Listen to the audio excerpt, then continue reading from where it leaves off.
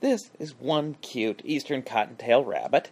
Young ones often have a little white mark on their forehead.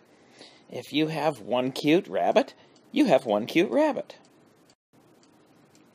But if you have two rabbits, before you know it, you may have 4 rabbits. And then you may have 8 rabbits. And then you may have 16 rabbits. And then 32 rabbits. And then 64 rabbits, and more rabbits. This is an example of what is often called exponential growth. The more you have, the faster the growth. And it clearly can't go on forever, or the whole world would be rabbits.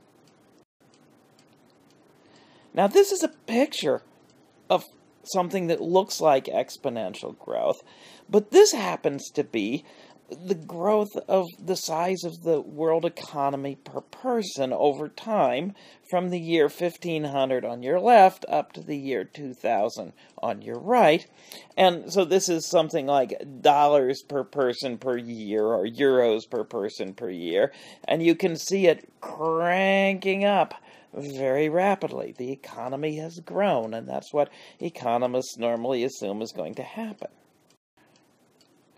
But exponential growth is exponential growth, and it can't go on to infinity. You can't actually just keep running up forever and ever and ever. No, because ultimately there are limits. You run out of things. Infinite can't be reached. The very interesting question, then, is what does the future hold? Will the growth roll over to some sort of stable economy? Will the growth spike up and then crash down before stabilizing or before crashing completely? And those are very interesting questions that drive a lot of people to ask very big things.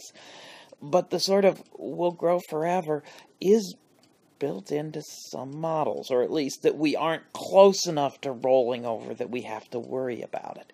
If we are close to rolling over and that starts to show up, then our future generations won't be as wealthy as we think they are, and they won't have as easy a time dealing with climate change as we think it is, and it would be wiser for us now to do more to head off climate change.